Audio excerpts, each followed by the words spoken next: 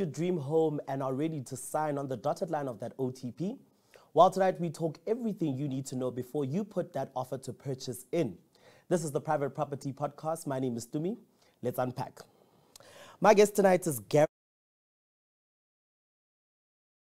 associate at Stegmanns Incorporated. We're going to be talking everything and anything you need to know before you sign that OTP. Gareth, good evening and thank you so much for joining us. Hi, Tumi. Thank you so much for having me. It's an absolute pleasure. So I just found my dream home and I'm ready to put in that offer to purchase so that I can move in. What are some of the things that I need to do?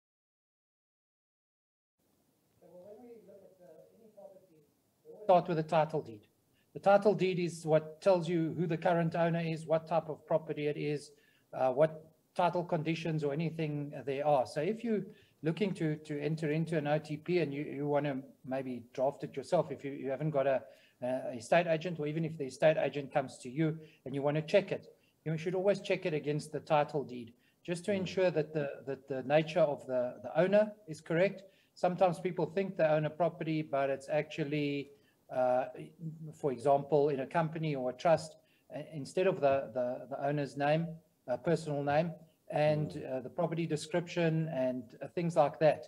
So we would always start with the title deed and perhaps a deed search, just to check exactly what the true status is of the property and the ownership. And is there a standard process that's followed for all properties, or when one is starting and embarking on the process of putting in an offer to purchase? And how long and particularly is this process? Okay, well, how long is a piece of string? You can't really put a time frame to property transactions because everyone's unique. And therefore, to your first question as to what was the process that we would follow, when entering into an offer to purchase is made by the purchaser to the seller. When the seller accepts, it becomes a deed of sale and is able to be registered in the deeds office. In other words, the transfer of ownership is able to be registered.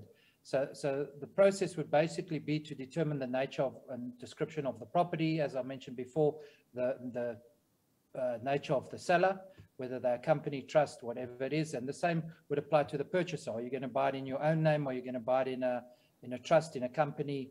You need to decide who's going to be the owner. And then you would obviously need to know the purchase price. And not only need to know the purchase price, you would know how it's going to be paid. Is there going to be a 10% deposit, 20% deposit, zero deposit? And is the balance going to be financed or from the sale of another house? So you would need to know not only the purchase price, but how you're going to pay it. Then you would perhaps put in some suspensive conditions. And suspensive conditions are basically conditions that hold up the contract and temporarily, hopefully, until they are fulfilled. If they are not fulfilled, the contract falls away and becomes null and void.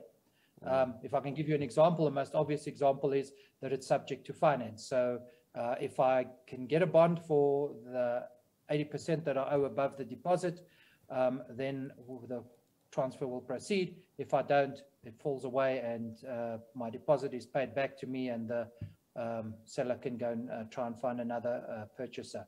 So yeah, and then every transaction is unique. So sometimes there's a few special conditions, maybe relating to the fixtures or fittings or something like that.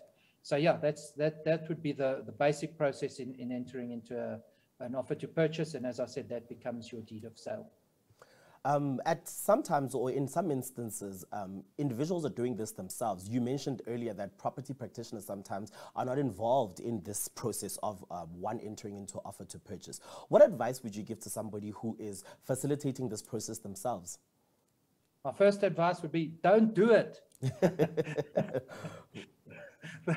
The second thing, yes, okay, in all seriousness, you should get expert assistance, whether that be through an attorney or an experienced estate agent.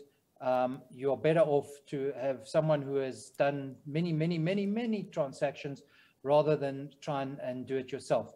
But if you're going to do it yourself, bear in mind those elements that I discussed earlier, the nature of the parties, the description of the property, the purchase price, how it will be paid, and so on. And then look very carefully at whatever example you're going to use for your offer to purchase. and make sure that you get it from a reputable source. I'm sure that private property has got many resources that they make available, but there could be some or one or two others. Don't get it from your mother's uncle who once sold a house 20, 30 years ago. The law changes on a daily basis. Yeah. Make sure you've got an up-to-date example that you're going to use if you decide to do your own. But as I said, keep that as a final resort. Most estate agents, if you're selling your property through an estate agent, yes, you'll pay agent's commission, but I think it could be well worthwhile in the end. And also, if you've got a private sale, rather go to an attorney. Most attorneys, if they're going to do the transfer, don't charge too much, or sometimes even give away the offer to purchase for free on the basis that they will be billing for the transfer. Sure. No, definitely. And thank you so much for that. You know, we've heard at these brag conversations or by the grapevine that most people want to do private sales because they think property practitioners are going to take money away from me and they're going to give me less. You know, what obligations do property practitioners have to those people who are actually selling homes? And are there specific things that they are meant to have in terms of the offer to purchase? Look, I think you need to make sure that your property practitioner is a registered property practitioner with a, I think it's a Property Practitioners Council or something now, the old EAB, Estate Agents Affairs Board. And you need to definitely make sure that they have a valid Fidelity Fund certificate in order to ensure that it's a legitimate and reputable agent that you're dealing with. We hear so many stories of agents taking a deposit or something and moving off with it, and the same actually applies to attorneys. I'm very sad to report that there are horror stories out there, and you can only do your own due diligence on the experts that you choose to use, whether that's an estate agent or an attorney or any other person in the process, a valuer, a property inspector, bond originator, whoever it is that you use. You can, in this day and age, relatively easy verify their reputation, and also just see that they have the valid certificates and so on in order. Sure. You know, coming to the actual contract, or coming to the actual clauses that are involved in the contracts or of the offer to purchases, there's often a 72-hour provision that is given that is used in contracts, you know, rather, that provides information for people who are actually, that facilitates that conversation. Are there any other things or any other clauses that should be in the offer to purchase that sometimes one should look out for to understand exactly how the offer to purchase is supposed to be?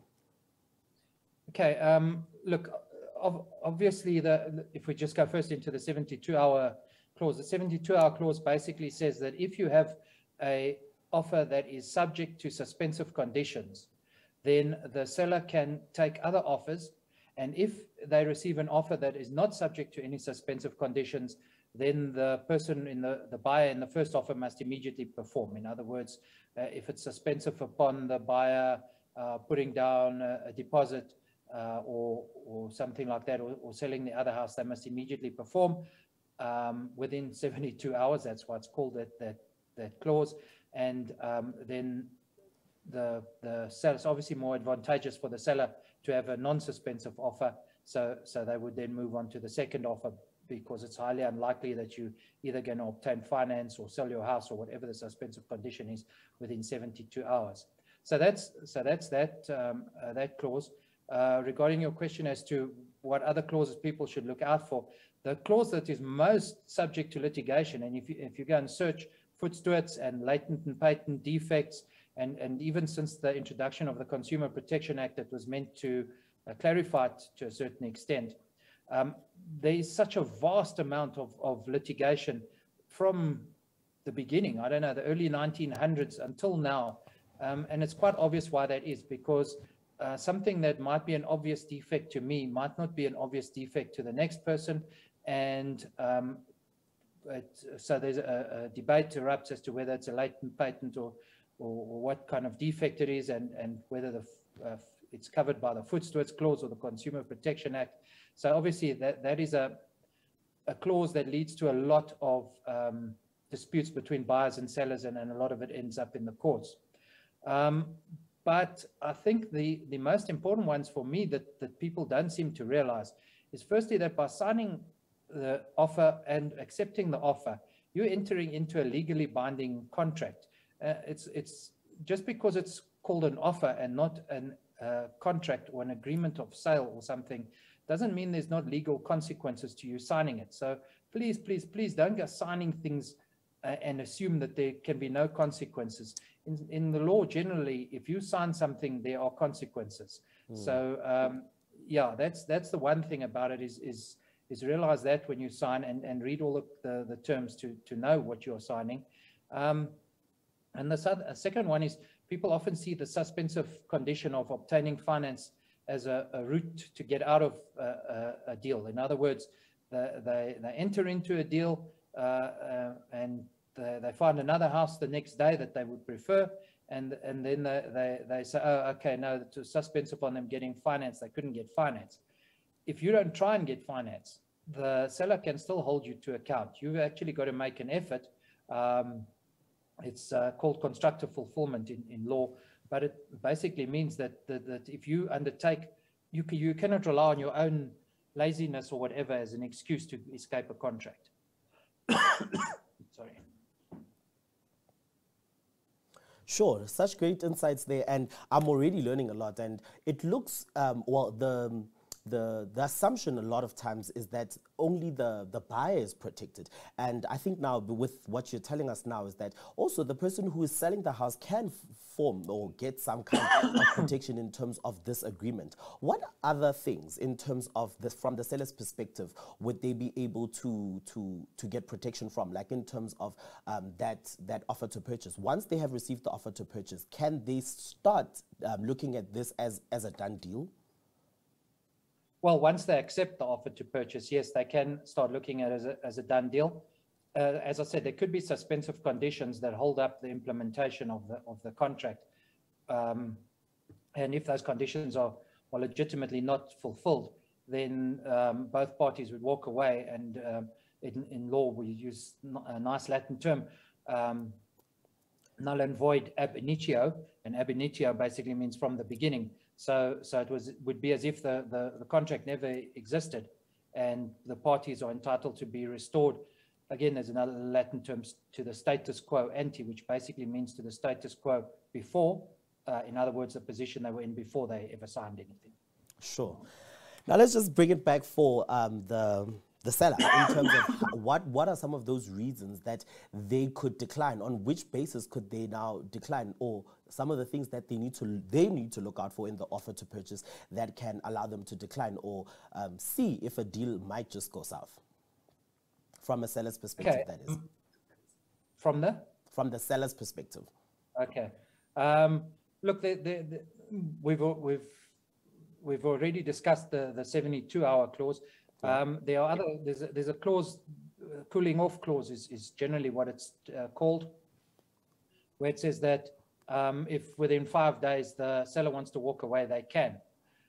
Generally, that clause is either inserted in terms of Section 29A of the Alienation of Land Act, which means that the value of the transaction must be less than 250,000 Rand. And as you know, in this day and age, there's a really property transaction below that value.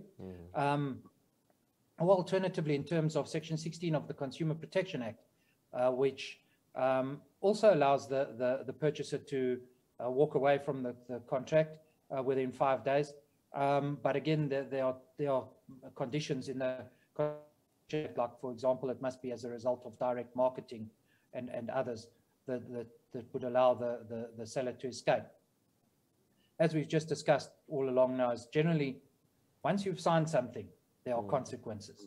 And and yes, there are always loopholes and so on, and clever attorneys might find a gap for you, but don't count on it. Sure. No, thank you so much for such great insights, Gareth. And just any more advice before we wrap up our conversation tonight? Yes, always read the contract, whether it's your own attorney, your own estate agent, your own, you did it yourself, well, obviously you're going to read it if you did it yourself, or the example that you're using, and read every clause, because yes, a lot of them are standard. And for example, it says if it applies to a male, it applies to a female, one gender and the other. Those are all standard clauses, and they're in all the contracts and that. But just read through everyone, just to make sure there's nothing hidden in there that could be to your detriment. And if you can, obtain expert advice. Well, thank you so much for that. And you don't want to turn a dream home into a nightmare. So thank you so much for the insights that you've given us tonight, and have a good evening. Thank you very much to me. Cheers, everyone. Cheers. And that's how we wrap up the conversation tonight. Read that offer to purchase through and through, whether you are the buyer or you are the seller. Ensure that you know exactly what you're getting yourself into. And remember, the right amount of property information might just be what you need to get yourself back on that property A game. Thank you so much for joining us tonight as we talk everything and anything property. Till we see you again right here on the Private Property Podcast. Have a good night.